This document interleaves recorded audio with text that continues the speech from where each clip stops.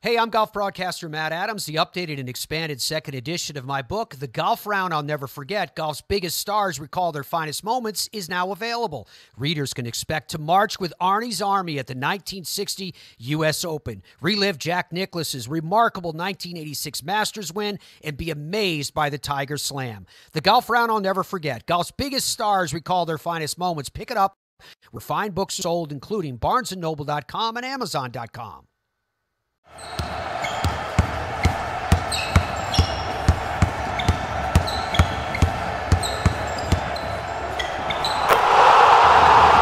This is Basketball History 101 with Rick Loayza.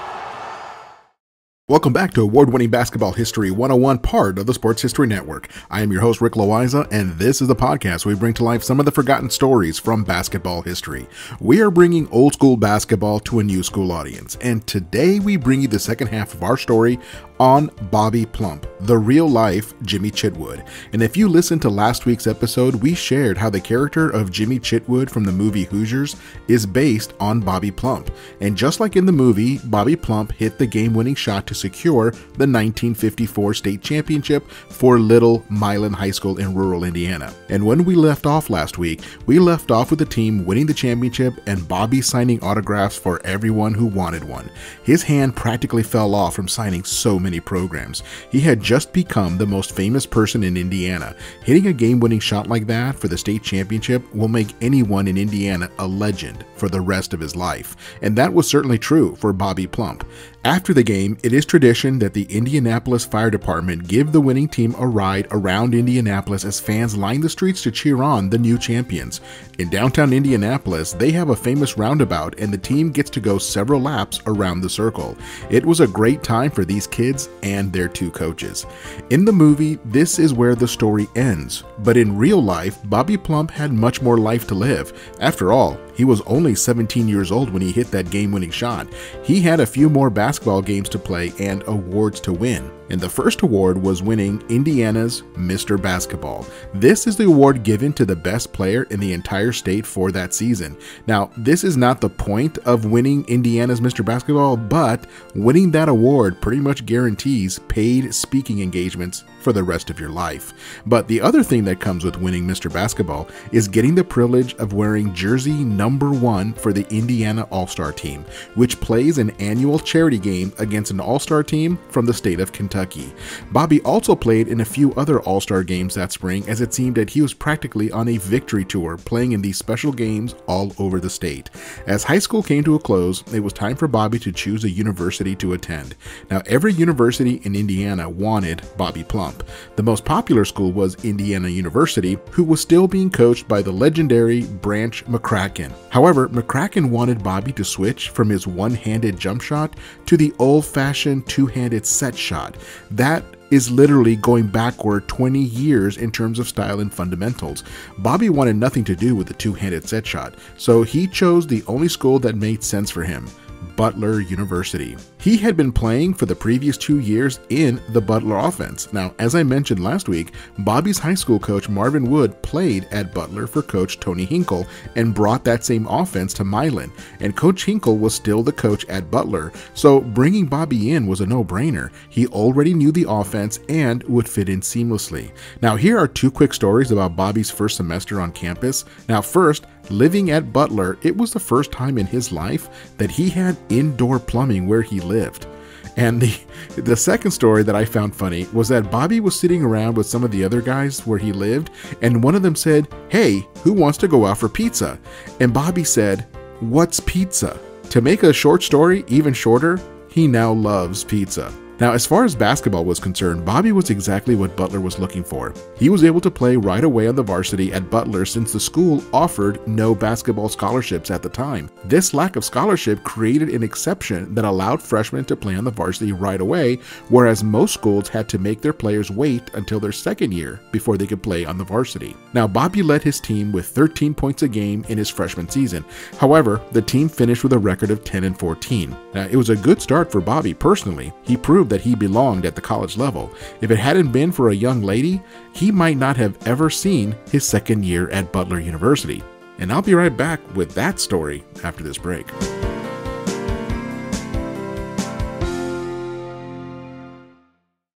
This podcast is part of the Sports History Network, your headquarters for the yesteryear of your favorite sport. You can learn more at sportshistorynetwork.com. At the Sports History Network, we're all about sports yesteryear, and so we're so pleased to introduce you to Row One, an online memorabilia gallery and shop that brings your sports history to life anywhere. The Row One gallery includes over 5,200 gorgeously reproduced prints of team posters, game program covers, game tickets, advertisements, and more in baseball, pro and college football, pro and college basketball, and more. And any gallery item may be printed in a variety of sizes on wood, metal, canvas, acrylic, or poster paper. And in Row One shop, check out the thousands more of unique items with the retro and historical designs dating back to 1876, including t-shirts, long sleeve shirts, phone cases, mugs, blankets, pillows, towels, and even shower curtains. Go to sportshistorynetwork.com, ROW1, for access to the full Row One catalog and for gallery prints and gift items, plus get a 15% discount off all prints on the Row One Pictorum Gallery with coupon code SHN15. Follow the link on the show notes.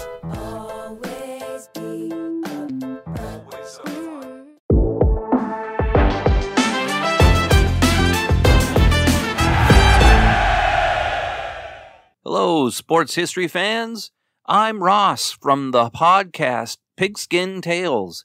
You're about to jump into another thrilling sports history moment, but first, let's dive into today's sponsor, just in time for the holiday season. Introducing Art of Words, the brainchild of word artist Dan Duffy from Philadelphia. Dan meticulously crafts stunning images by handwriting relevant words from some of the greatest sports moments in time. These unique, budget-friendly illustrations are the perfect gift, sparking cherished memories and capturing hearts.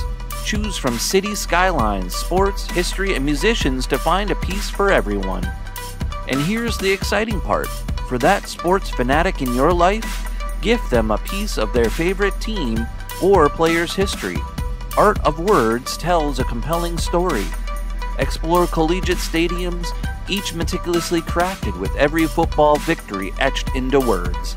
Or venture into baseball stadiums, handwritten with every player from the team's illustrious history. My favorite on the site is Bryce Harper 2021 MVP year. Because I'm a big stats guy, I think that's one of the coolest things ever. Check it out. Don't wait. Order a print today for yourself and your loved one this holiday season. Transform your wall into a gallery of captivating art and surprise your family and friends with a print of their own. Use code SHN15 at artofwords.com for a 15% discount on your order in November and December. Visit Art of Words, where words magically transform into stunning art, evoking cherished memories and touching the hearts of those who you care about. Again, use the code SHN15 for 15% off at artofwords.com. Welcome back to the show, and let's continue with the story of Bobby Plump. As I mentioned, he might not have seen his second year at Butler if it had not been for a date. There was a big dance on campus, and Bobby, along with many of the other students, were enjoying their evening with their dates and having a good time. However, the basketball team had a curfew, and he had to be home at a certain hour. Well, Bobby and his date decided that there would be no harm if they stayed out an hour later. After all, it was a special occasion, and while they were out, the house that he lived in blew up. And I mean that literally. Bobby's room was directly above the basement furnace, and there was some sort of an accident, and it exploded and completely destroyed that section of the house where Bobby lived. Local firefighters and emergency service personnel were there quickly, and everyone assumed that Bobby was still in there because it was already after curfew and Bobby's bedroom had taken most of the damage. The firefighters began to dig through the rubble looking for Bobby, and it did not take long for the word to spread throughout the campus that Bobby was still out on his date and not home at all. Thankfully, nobody else was injured seriously. A few of the other guys that lived in that house got some bruises and scratches, but nothing serious. It was a huge relief to the entire campus, and it was confirmed that despite the severe damage of the house, no one suffered any serious injuries. But Bobby had to find a new place to live, and during his second year on the basketball team, he scored 13 points per game, and the team finished with a record of 14-9. But this was not enough to make the NCAA tournament. Back then, the NCAA tournament only allowed around 12 teams to participate. Now, as a third-year student or a junior, he upped his scoring to 19 points per game and was named the team MVP for that season. However, Butler finished with a record of 11-14 and was not able to make any of the postseason tournaments, and that left Bobby with just one season of university basketball left to play. And for that final year, he was able to score 20 points per game, and this time he led the team to the NIT, which was still a very prestigious postseason tournament. And this was a big deal for Butler University. In the semifinals of the NIT, which was played in New York's Madison Square Garden, Butler unfortunately lost to St. John's University from New York. And that is how his career ended at Butler. But he was not completely finished with basketball. He had played so well in that final season that he was selected to play in a national all-star game consisting of the best seniors in the country that year. And he performed quite well, and there was a small chance that he might be able to play in the NBA, but life was changing quickly for Bobby. He met and married his wife Janine, and together they needed to decide which direction to take his basketball career. Now, one option was to try to make an NBA team, but Bobby was aware of his limitations as it pertained to playing at the professional level. Another option was to join a team in the National Industrial Basketball League, or NIBL. The NIBL was technically an amateur league of corporate-sponsored teams. That means that each team in the league was to put together a team using full-time employees of the company. So the players were not technically paid to play basketball. They were paid for whatever their regular job was, and they also played on the company basketball team. Now, if I'm being honest, many of these players were hired specifically for their basketball skill, and then the company had to give them a regular job to justify their participation. In the case of Bobby Plump, he was being recruited by the Phillips Oil Company from Oklahoma. Their team was called the Phillips 66ers, and they needed a shooting guard, and they felt that Bobby was a perfect fit. His regular job would be with the recreation department of the company, helping organize company activities for the employees of the company and their families. Now, this is where Bobby had a slight dilemma. In addition to the offer from Phillips, he was also invited for a tryout with the St. Louis Hawks of the NBA. But here was the catch. Even just attending the tryout with the Hawks would nullify his amateur status. He would be considered a professional even if he never actually got paid by the Hawks. Now, based on the roster that the Hawks already had, Bobby was not confident that he could make the team, but he still wanted to play basketball. So his best chance was to do that with Phillips 66ers. He and his wife packed up what little belongings they had and moved out to Oklahoma to join the team there. Now, I want to be clear that the NIBL was a serious basketball league with some serious players. Some of these players had legitimate NBA talent, but this was still the 1950s, and some of these players could make more money working a regular job with the NBL than they could playing in the NBA. So yes, the NIBL had some serious players. Now, it was in the 1960s when the NBA salaries started to really go up to the point that the NIBL began to suffer.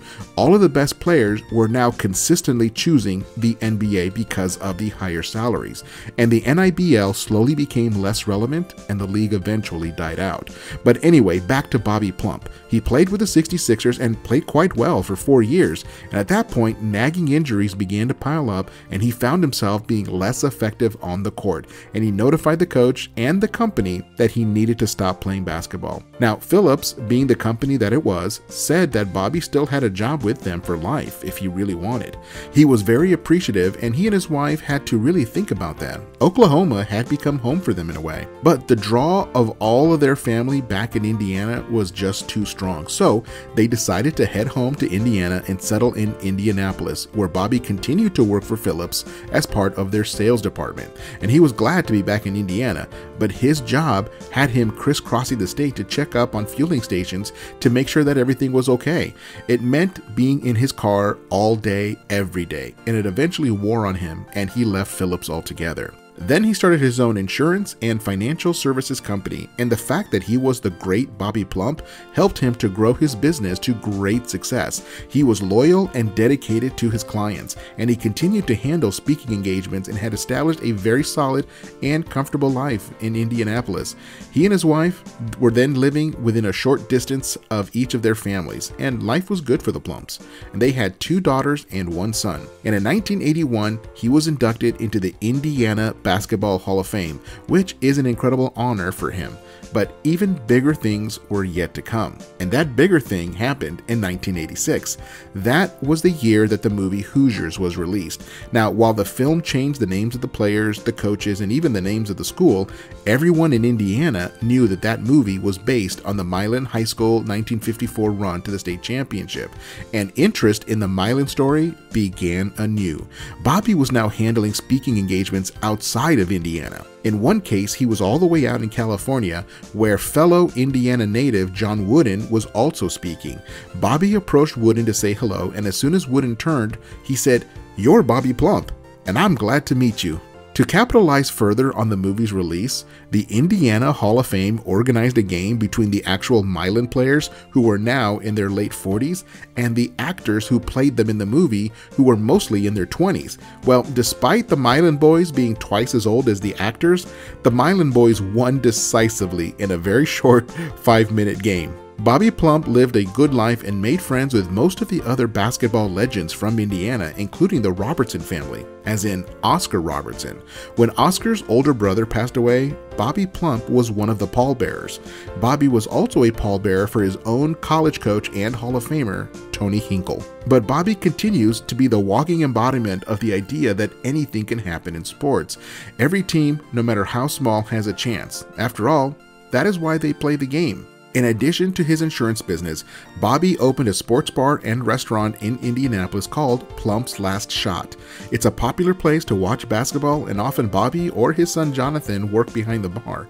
And beyond that, Bobby even used his celebrity to win a seat to the Indiana State House of Representatives, where he continued to work on behalf of the people of Indiana. Today, Bobby is still with us at 87 years old, and if you're ever in Indianapolis and want something to drink and to catch up on Indiana basketball history, just head over to Plump's Last Shot. And I just love Bobby's story and the Milan Miracle. It is everything I love about sports. On any given day, any team can beat any other team. And there is a natural drama in sports where nobody knows what is going to happen until the events unfold. Bobby and his Milan teammates epitomize that hope. Well, that is it for today. Join us next time when we share the story of another entry in the lost teams of the ABA. That's next time on Basketball History 101, part of the Sports History Network, the headquarters of Sports Yesteryear. Go to sportshistorynetwork.com to find out more about this and other sports history podcasts. And if you like what you hear, please hit that subscribe button wherever you get your podcasts. And check out our page on Facebook. It's called Basketball History 101 Podcast. There you will find shorter historical posts as well as comments and discussion starters on today's game. I'll also announce there when new episodes come out. I want to thank my producer and editor, Jacob Loayza. Join us each week as we continue to mine the history of basketball for more great stories from the past. Take care and see you soon.